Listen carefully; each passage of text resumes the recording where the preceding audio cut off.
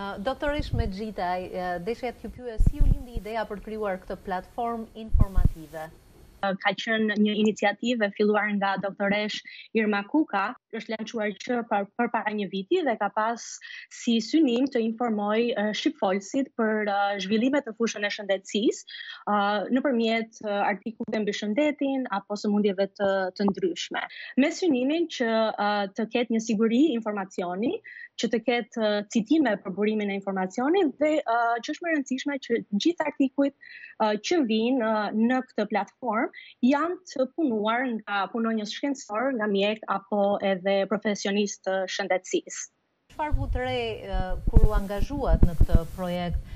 Çfarë misinterpretimesh, keq interpretimesh ekzistonin edhe ku është përqendruar fokusi juaj në informimin e popullatës? Shumica e publikut thonë që janë të çorientuar nga të gjitha informacionet që po marrin nga mediat, nga gazetat, revistat online dhe kjo i ka bërë që të mos të dinë të filtrojnë cilat janë me të vërtetë informacionet e vlefshme. Kështu që neve si platformë kemi vendosur që jo vetëm të sjellim informacione të vlefshme për situatën e COVID-19, po që në Zanafill platforma HEDA ka filluar që të jap informacione duke përdorur platformën e vet në dy mënyra informacionesh, në dy mënyra informuese. Në të parën duke u fokusuar në të gjitha artikujt që jepen tek publiku i gjerë dhe në të dytën në ato të fokusuar në profesionistët duke analizuar, sintetizuar dhe më pas përshtatur artikujt më të rinj që vinë për COVID-19 në revistat më të njohura shkencore në përballë dhe për t'i bërë ato më të kuptueshme jo vetëm për publikun, por edhe për profesionistët. Doktoresh, sa më rëndësi është informimi i saktë i popullatës, sidomos në një krizë të shëndetit publik si kjo që ndeshim tani që po evolon në çdo sekondë dhe na ka gjetur pak a shumë të gjithë dhe si shkencën, si institucionet, si infrastrukturën krejt pa përgatitur. Po, siç e thash edhe më sipër, publiku shqiptar ka pasur probleme dhe çorientime që në fillimet e kësaj pandemie me një frikë të madhe, ashtu siç e thatë edhe ju, sepse nuk e dim nga vjen virusi dhe çfarë bën në të vërtetë.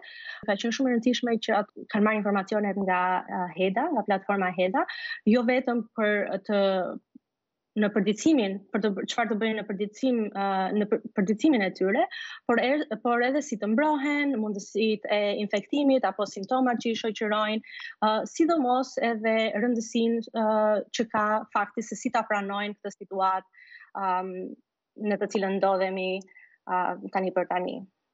Çfarë ju kanë shkruar përdoruesit e platformës se si janë informuar, si kanë arritur të mbrohen në këtë situatë të rrezikshme duke marrë informacionin tuaj? Po, nëse mund të lexoj disa nga komentet në fakt që disa nga individët publik kanë shkruar, do të veçoja disa. Në ditët e para isha në panik, fillova të hasa si të mëdha hudrash, të bëj gargare me raki, të pi vitamina në lidhje e marrëzi të tjera që lexoja në internet.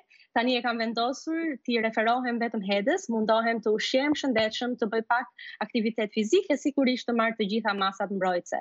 Postimet e HEDA, sidomos ato në formën e tabelave, janë shumë të qarta dhe ndihmuese për mua. Sa shpesh e freskoni faqen për ta rregulluar dhe përditësuar këtë informacion në mënyrë që përdoruesit tuaj të kenë informatat më të fundit?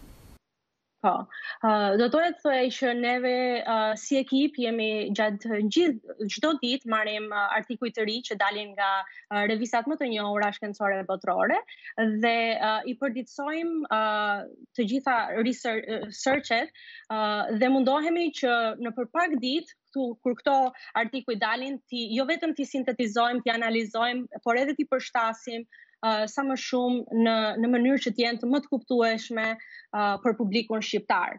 Ju e morët këtë iniciativë, nuk jeni të sponsorizuar nga askush në këtë situatë të ngarkuar, pra çfarë ju shtyu nga ana e misionit mjekësor për t'i dhënë lexuesit shqiptar dhe publikut shqiptar këtë ndihmë?